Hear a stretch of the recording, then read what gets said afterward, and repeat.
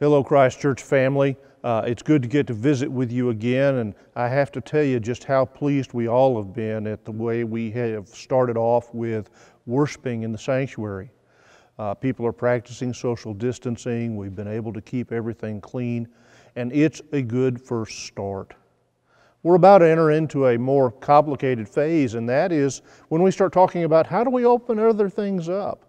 When is the rest of the building going to be open? When can Sunday school classes meet? Well, we're working on that right now. But I want to let everybody know that this next step involves a lot of different pieces. When we decide to open up Sunday school, we have to think about what that looks like not just for the adults, but for the nursery, for our students, and for our children. How we use our space, how we keep it clean. Let alone when we're going to do that, which is also a piece of the puzzle. But I want to give you every assurance that this is something that's being discussed every week. And when we have a plan in place, we will unveil it to you and we'll make everything known that needs to be known. I gather that it's frustrating not knowing when things are going to happen next. I have to be honest with you. I'm frustrated too. I'm frustrated about not knowing when we can take the next steps, and I'm frustrated about having to make decisions about things that we used to take for granted all of the time. It got me to think about what Paul writes when we have to deal with our hopes and our expectations in a season when we don't really know all that's going on, because that's how I feel.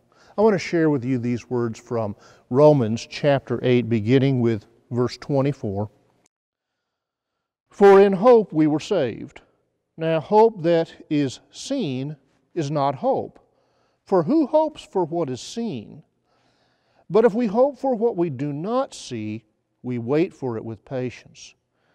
Likewise, the Spirit helps us in our weakness, for we do not know how to pray as we ought, but that very Spirit intercedes with sighs too deep for words. I am hopeful. We should all be hopeful. A day is going to come when Christ Church is fully back in operation, and I sincerely believe that we will be better for this experience. But I'm also in a place of not knowing. I can't see exactly what's going to happen. You can't see it either.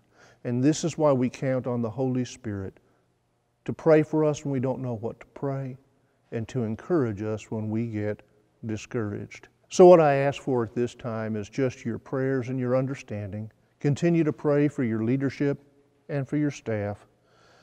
And when we can't answer your questions, or if we give you an answer that maybe isn't the answer that you wanted, I ask that you treat everybody with a measure of grace. We are all trying to do the best we can with the information that we have.